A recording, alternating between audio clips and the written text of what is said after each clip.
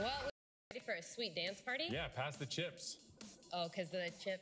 Yeah. That was good. That was good. Thanks. Okay, what if this dance party had a cool LED lit dance floor? So the story here is this group wanted a cool LED dance floor like Saturday Night Fever, realized that was going to be expensive. So they built one. What they did is they made 16 by 16 panels. That's 64 panels on the floor, each of which is actually a 4x4 grid. So there's 256 of them. Wow. And look what it does.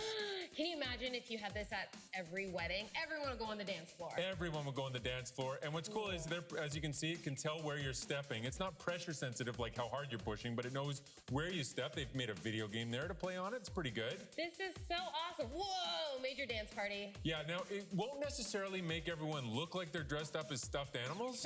Darn. But that is something that could happen on a floor like this. What? It ain't no party on a weird lit up dance floor until you have people dressed up as stuffed animals. That's what I say. You and I need a dance off. That's a great idea.